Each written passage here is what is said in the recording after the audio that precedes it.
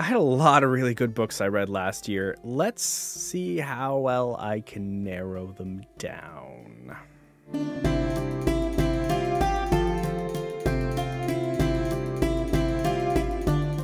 Hello and welcome to my channel. My name is Pete and this is the Ponderings of Pete. Thank you so much for stopping by. There is a like button. There is a subscribe button.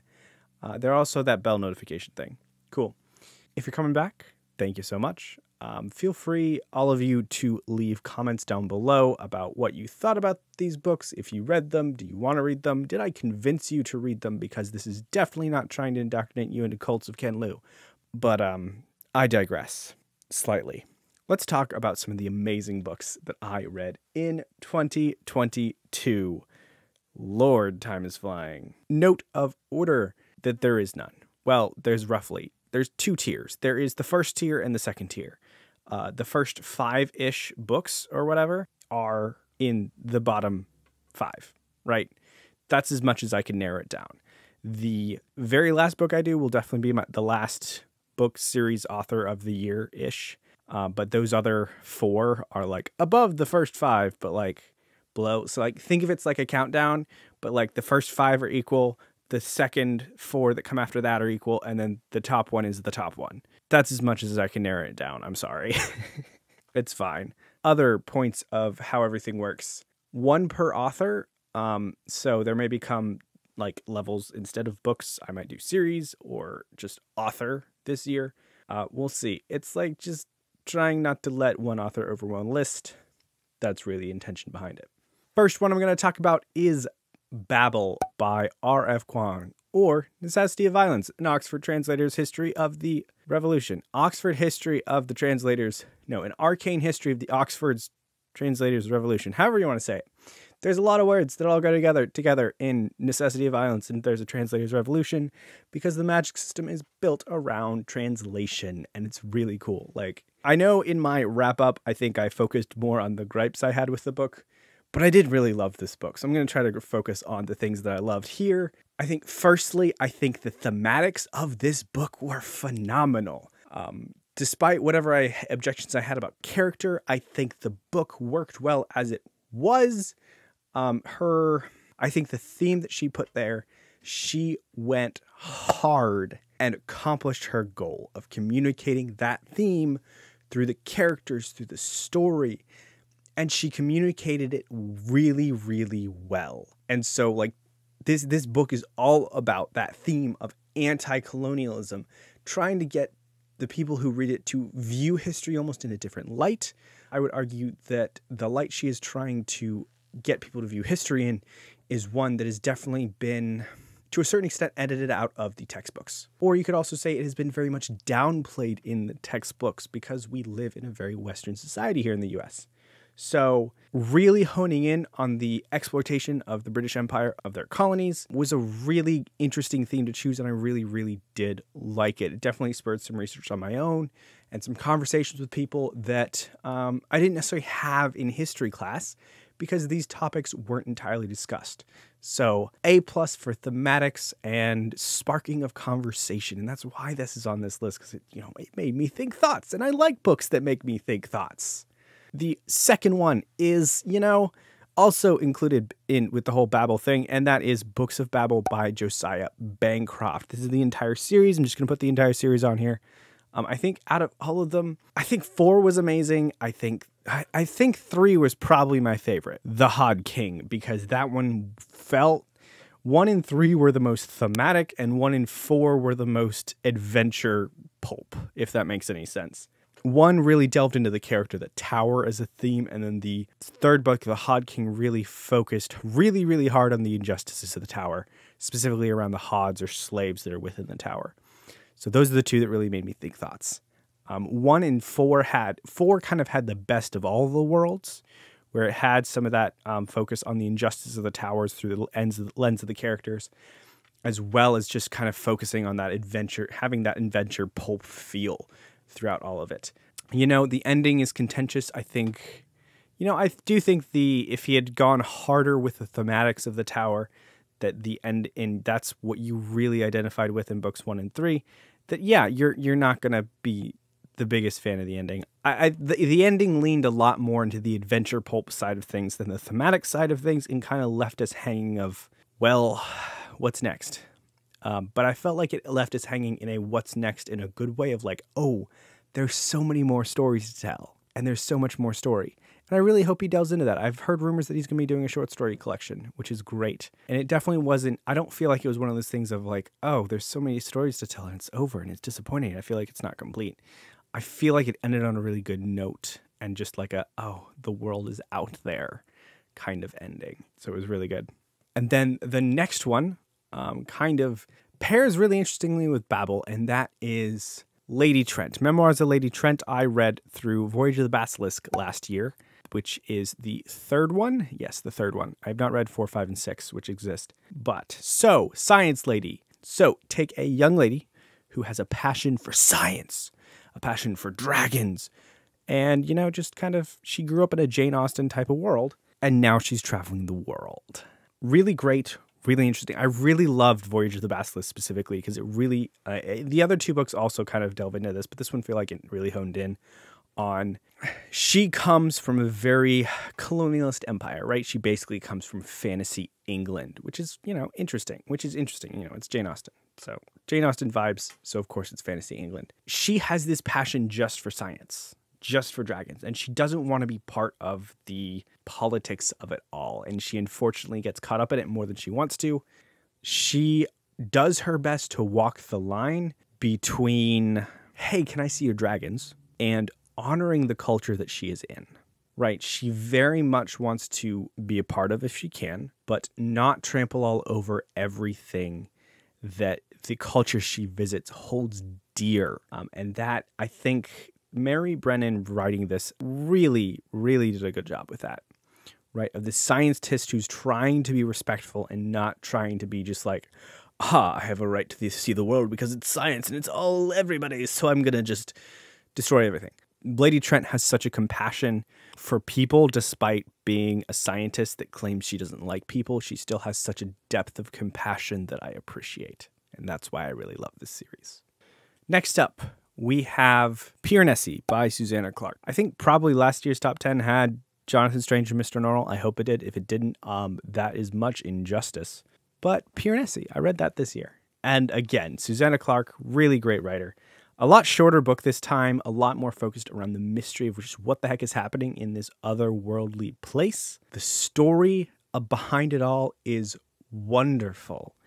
And it's very much a vibey book of just like this mystery and fantastical and like there's a simplicity to this book that is such a contrast to Jonathan Strange and Mr. Norrell. And it really shows her range as a writer. And I really, really hope that whatever's going on with her health, I know I researched it at one point in time, but it escapes me at this point in time. I really hope that we can see more and more from her as time goes on. I also read The Ladies of Grace Adieu. Got a little bit of a taste of going back in the world of Jonathan Strange and Mr. Norrell, but I am again disappointed that we'll never get back into that world, supposedly, at least with a big sequel that was rumored. I think I will be grateful for any writing that Susanna Clarke puts out because of these books, because it's just, her writing is very immersive in whatever she does. She really has a way of words of just really, really pulling you in. I think me specifically, she pulls in every time, no matter what she's written. The next series I'll talk about is the first sci-fi series on here, and that is Nine Fox Gambit by Yoon Ha Lee. I will say the biggest thing that really stunned me with this series, specifically in the first book, was the efficiency of the writing. Because these things are small. Like, they're like less than 400 pages, like 300 pages. Each of them is around 300 pages. And the depth of world building in the first book alone was fantastic and amazing. And the other two books kind of slowed down a little bit and took their time, whereas the first one felt a little bit more breakneck pace to get where it needed to be. I think the puzzle of the world that was presented by Yoon Ha Lee was excellently presented. It was very much a writing style that was, hey, I'm going to show you these conversations with zero context. And throughout this conversation, Like there were little clues about what they were talking about that you could eventually put together the conversation, the context of the conversation for what they were saying, but it still felt like they were talking normally. And it didn't feel like they were like, oh, yes, the poison for Cusco, Cusco's poison, yes, It felt like they were talking about something and you could put the things together based on what they were saying. Like, cool. And then he would actually follow up the important details and confirm them later, right? The really big overarching stuff. So you could really get a sense of like, oh, yeah, I was right. So that dopamine rush was really great for me in that first book. The politics in this series are really, really good as well. I really think he explored the psyche of this foreign civilization, this really kind of a little bit, to a certain extent, there's a little bit of an alien part of them because the way their society focuses is very much reminiscent to me of a Clockwork, at least from the top level of things that we saw. And there's very much kind of touching on how is it right to manipulate your citizens constantly on a day-to-day basis. And even if like there's an actual effect of you manipulating them that is, benefits everybody to a certain extent, as well as just having such really in-depth characters that have really focuses on like, okay, there's leadership. And then there's also like the really personal side of, a leader's life. In every leader, their personal life will also bleed into their just craziness that's going on around them. And they have to balance that. And, sometimes that might just, who knows, that might bring down an empire sometimes, especially if one of them has been around 200 years and has very personal grudges against specific people. But that is a story for another day, aka Nine Fox Gambit. You should read it. It's really good. Really glad I read this. All right, so these next 4, I would say a lot of these had a really profound effect on me, and I think all of them I really much wanted to read again almost immediately, and I had to restrain myself. The first of these is Augustus by John Williams. This is an epistolary format novel about Caesar Augustus, about his rise to power all the way to when he is not in power anymore. This was really beautiful, and the writing was amazing. There were such good quotes in here as well. Again, about leadership. Like, I don't know if you have a constant theme, but I think if any book has really interesting musings about leadership or like really delves into the psyche of a leader at all in a good way and not just like, oh, they're a leader, cool, haha. I think the sacrifices of a leader are really like, if you want to hone in on what hits my reader nerves in a good way of just like, oh yeah, that's a good thing to explore.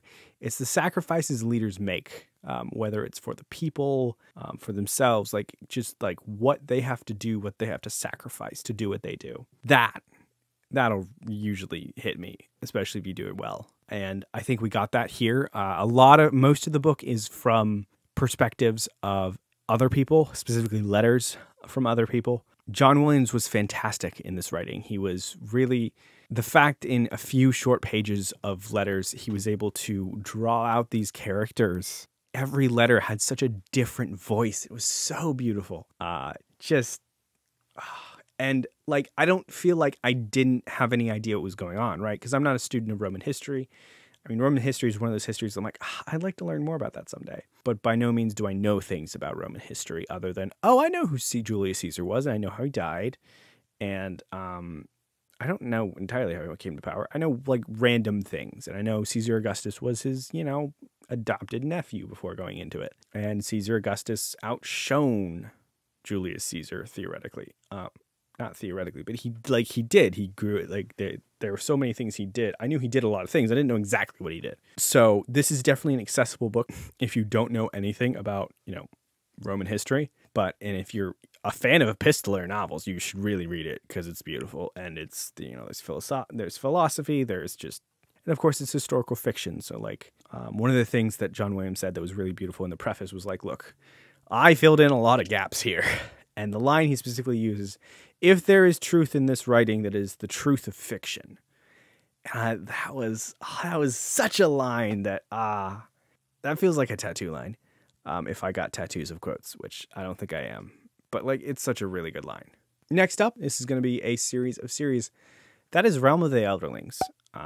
Last year I read Farseer. I read Live Ship Traders. I almost said Lightning Thief, but that's not what it is. I read, what's the last one? Fitz and the Fool. So these are the original 3 trilogies. It was supposed to be a trilogy of trilogies originally that Robin Hobb wrote in the Realm of the Elderlings. And then she wrote the Dragon books and then Fitz and the Fool trilogy. And I am stupid because I did not read Fitz and the Fool trilogy last year. I read Tawny Man.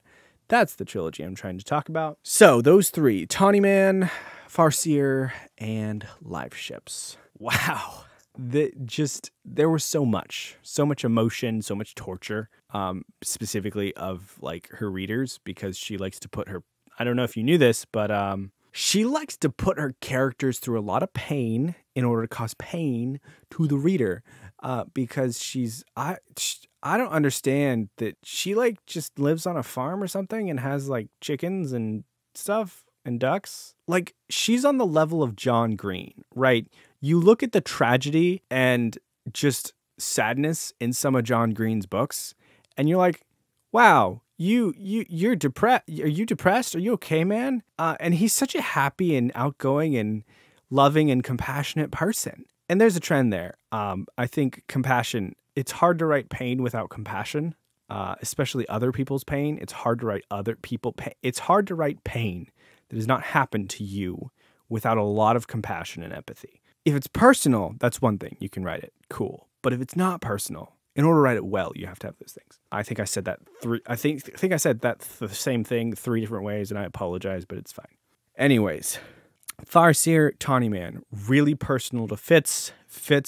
Seeing Fitz grow up, especially between Farseer and Tawny Man, seeing the differences between those, seeing Fitz muse on the things that he did in Farseer. I don't know, just seeing a character become self-aware isn't something that you see in a lot of fantasy, being like, wow, I was a dumb, stupid child. Being like, oh yeah, you were. I know, I was there. That was beautiful. And just seeing everything swirling around Fitz, the politicking, all the world stuff going on was amazing. And I will say that reading these was further enhanced by being able to discuss them with some wonderful, wonderful people. There was Anitha, there was Evie, there was Derry, and there's a lot of other people that I can't. There was Chatty. I'll link them all down below if I can remember all of them. But like being able to talk with these people, specifically Derry, because Derry is amazing, and talk through kind of just what's going on. Just being able to like, okay, cool. How can I further empathize with these characters? How can I really, feel more pain? It was beautiful. And I haven't talked about Live Ship yet. I should probably talk about that. Live Ship, I think there's still 1 or 2 things about the ending that I wasn't as much of a fan of. There's one particular event near the end that I understand. I still didn't like it. And then the fact that I feel like the denouement, the kind of like the falling action, there we go. The falling action of Live Ship, I felt like should have taken a lot longer, but like I can also understand because that was a long book already, that if you had the falling action of, say, Tawny Man, which had like a third of the book as falling action, it would have lengthened the book so much. I still wish it had been longer. Like even like a novella afterward would have been great, honestly. I think the things I love about Live Ship, multi-POV. I've always loved multi-POV. I mean, ever since I was first introduced to it, which I can't remember when it was, but like, I don't know. I like being able to see a lot of different sides to a story, a lot of different sides to the jewel, that sometimes is a little bit lacking in single POV. Just that idea of those different facets of the story and that meta and having like a sort of meta narrative. When it's done really well, it's done really well. And I love it, really, really love it. I think the exploration of agency, of dealing with past generational wrongs, dealing with just family issues in general, and how to move forward, the exploration of change was super, super beautiful in Live Ship, and how you adjust and how you essentially you just keep moving forward and you try to do better, right? You deal with what you can, but you keep moving forward. You don't stop. And I think there's a lot. I think that was just beautiful to talk about, beautiful to just muse on. And that's really why I liked it. Next up, we have another book that caused me lots and lots of pain. And that is Kindred by Octavia Butler. This book was a lot of gut punches, right? It's about a woman who inexplicably goes back in time to the antebellum South, 20 or 30 years before the Civil War. And she's on a slave plantation, and she is also black. This book was a very raw book, and I still need to watch the TV show. I don't have Hulu right now, so that's mostly why I don't have it. I haven't watched it.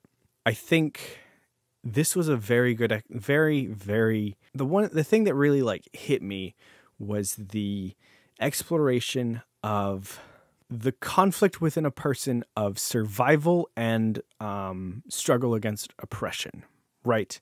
When you're put in an unfamiliar situation, your first instinct is survival, even when you are put in a situation where you want to struggle against the oppression you see. The struggle between those two like things within our main character and the realization of how that struggle kind of warps her a little bit and twists her, and she doesn't realize how it affects the people around her, was heartbreaking. And it's very much a book that you can use as a kind of, I think anybody could really use it as a mirror of like, wow, what would I do in a similar situation? And not that that would ever happen to you, but like, I think it's a really good book to just inspire self-musing more than anything.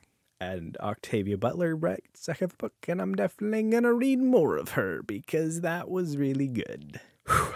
All right, next one. I wouldn't say this caused pain. There was more weird glee. I don't know. This is The Company by KJ Parker.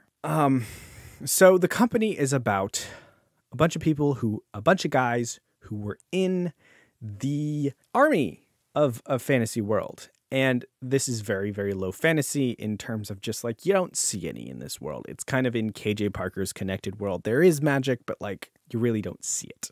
These guys, right? They're all basically borderline sociopaths. They're really close to it, at the very least. Some of them more than others in different ways. But one of them comes back from the army after kind of just finding a way to get an island from the army and for his personal use. And he's like, "Hi guys, we're gonna go live on the island." And they're like, "Oh, well, since you say so, okay there." And I enjoyed this because all of them were jerks. I don't know how else to put it. It is a really interesting look at just the everyday selfishness of people in their situations, and just their friendship is not necessarily a healthy one. And there's a big mystery aspect to it all as well.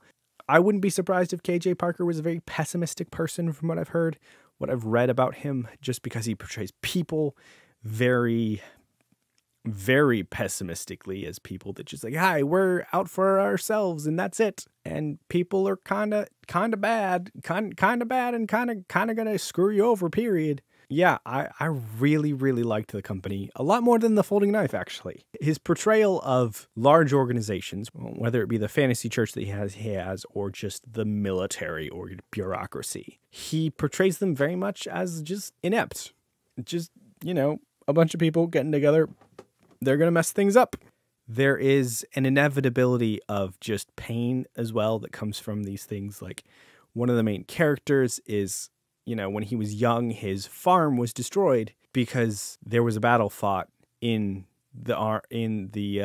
his farmland, and all the sheep were killed, and the bodies weren't really, cleaned up very well. Like, they were just left there to rot, kind of, and they weren't able to get much salvage, I think, from it. So they lost the farm. It's very much a story about the callousness of life as well. A lot of things about The Company before we go on to the very final one, which I'm sure I'll talk about for an hour. The final book series, really author on my list, is Ken Liu. Just Ken Liu. I think overall, Dandelion Dynasty, definitely top book. Like, oh my gosh, I've talked to so many people about it, and I want everybody to read it. Guys, it's so good. It's so good. So I read Paper Menagerie. I read Dandelion Dynasty. Paper Menagerie, I would put it on the same level as Kindred in the sense that it constantly gave me gut punches and thoughts. Just tragedy and a little bit of joy and tragedy and thoughts and thoughts and thoughts and tragedy. And wow, I need to do more research into some things. That was Paper Menagerie, essentially. Dandelion Dynasty, his Asian epic fantasy story. Like, I filmed a review like back in December, and I scrapped it because I felt like it wasn't good enough because I want to do this. I want to convince all the people to do things, and I rambled about a bunch of things, and I want to like, oh, there's so much. Where do I start? Okay, first of all, leadership. Of course, my top book has something to do with leadership. Like, it's such a good portrayal. There's a lot of characters in this series, that really delve into the sacrifices that leaders make. And because there's a lot of leaders in these series, they approach, like, Ken Liu approaches this from so many different directions and shows you the different, like, just the different scopes and sacrifices that these leaders are made to make, or they chose to make, and you hate them for it, but you also kind of understand them because they're insanely logical, and you're like, wow, that you're not wrong, but like, there's a lot of characters to hate. There's definitely characters to hate with all of your being, and there's characters to love with even more. And it is the scope of the growth of a country. Like, you go from basically some semblance of feudalism, but I know that's not the right word, where you have a lot of tiny kingdoms that are warring against each other. Sort of, there's an empire falls, then another country rises, and we're approaching the era of modernity, where we strive for peace and a stable nation. And then other things also happen. And there's engineering. Like, one of the things that Ken Liu likes to say, it's an epic fantasy story where instead of wizards, you have engineers. And he explains things. Like, I swear he built all these things in his backyard before he wrote about them. Except one particular thing, which he kind of like jinxed us out on. And I was like, maybe not everything. But this, like for background, Ken Liu is a lawyer. He is an engineer. He is a lot of other things. I wouldn't be surprised if he was a straight up wizard as well. That's entirely likely. Maybe a time traveler. It's possible, considering some of the stories in Paper Menagerie. There's so many things. Like, the characters are lovable. I think I touched on the big things for that. So you'll have to wait for my review to hear more. I still don't know like how I'm gonna write it, but I'm gonna try. Yeah, I read a lot of good books this year, guys, this last year, and I really hope that 2023 exceeds that by leaps and bounds. I don't know how that I could read a book better than Dandelion Dynasty, honestly, but like, we'll see. I think that's where I'm gonna end it. Thank you so much for watching. I really appreciate it. Let me know if you've read these. Did I convince you to read them? Please, like, I would love to convince you to read more books and add more to your TBR, because that's what I'm here for. Anyways, get some rest, because, like, as usual, I say this because I need rest too, considering it's probably like 12:30, because this is when I film now. Maybe. Well, I've always filmed a lot at this time of night anyways, but it is what it is. Get some rest, because we all need it. Rest is important to make you grow big and strong, and eat your vegetables, and good night.